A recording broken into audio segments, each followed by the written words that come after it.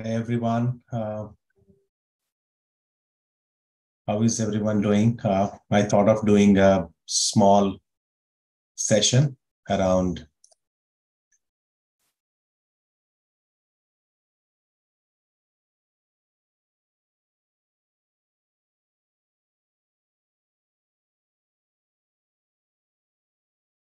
uh,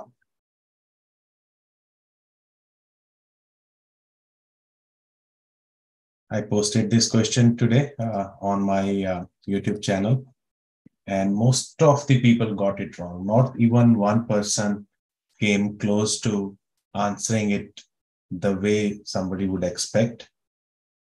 So with that intention, I thought let's have a live session and see what could be the potential answer for this question.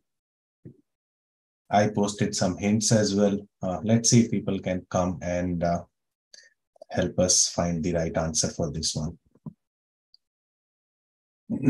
Hi, everyone. So 6 of you are joined at least. So more people will join in the chat. Let me know what could be the potential answer for this question.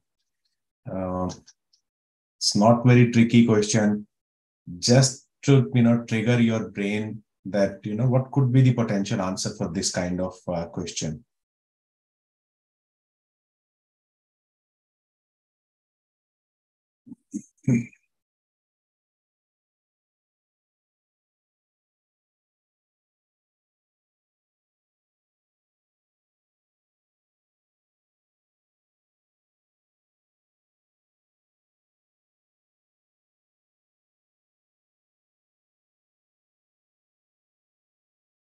I see people are increasing.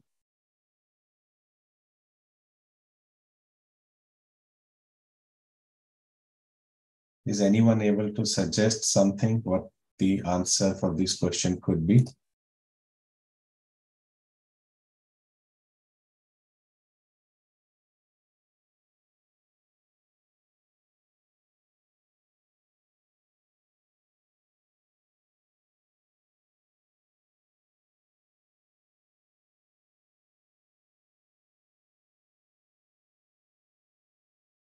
Or if anyone wants to join me in the Zoom, they are also more than welcome.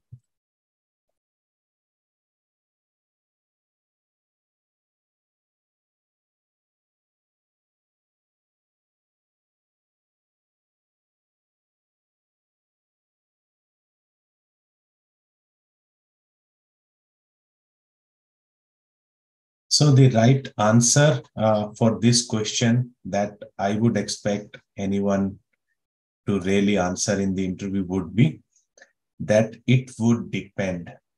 It would depend on few factors because EC2 service is used by many other services as well. So the question does not clarify whether these 6 EC2 instances that we have, if they are part of an autoscaling group or not, if they are part of a Kubernetes cluster or not. If you answer this, automatically your knowledge is not limited to EC2 or specific stuff. You have broad knowledge. If the instances are part of an autoscaling group, you restart to, you stop to, or you terminate to, it will automatically take you to a desired state of EC2 instances. If your desired state was 6 instances, terminating instances will have not much impact for they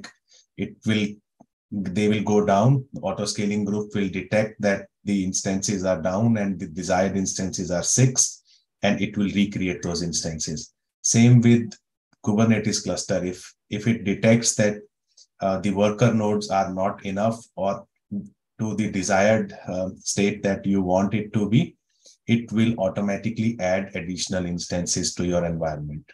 So you can say that there is not enough information in this, but you have 6 EC2 VMs, you don't know whether they are part of autoscaling group or not.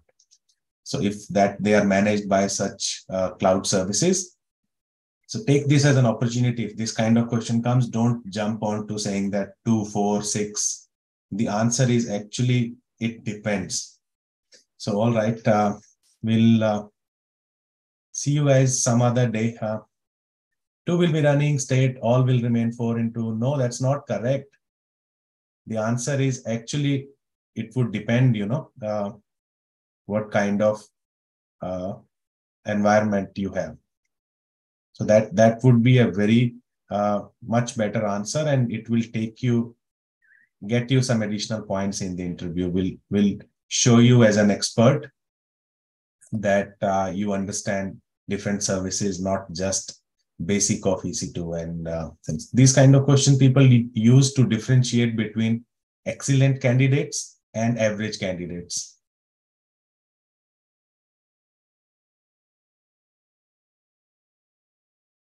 All right, guys, that's all I wanted to talk in this short session.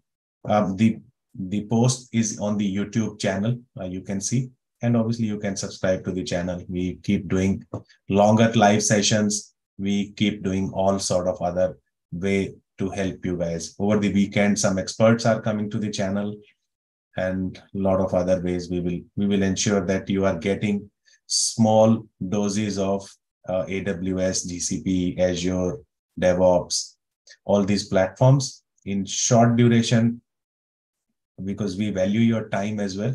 We don't want to give you a zero to hero course, basically, which will take you hours and hours and hours of learning, which will not help shell scripting or any Docker networking concepts, which are not so relevant for every role. So focus on the bare minimum stuff that can get you job, that is helpful in your job, and see you on some other day.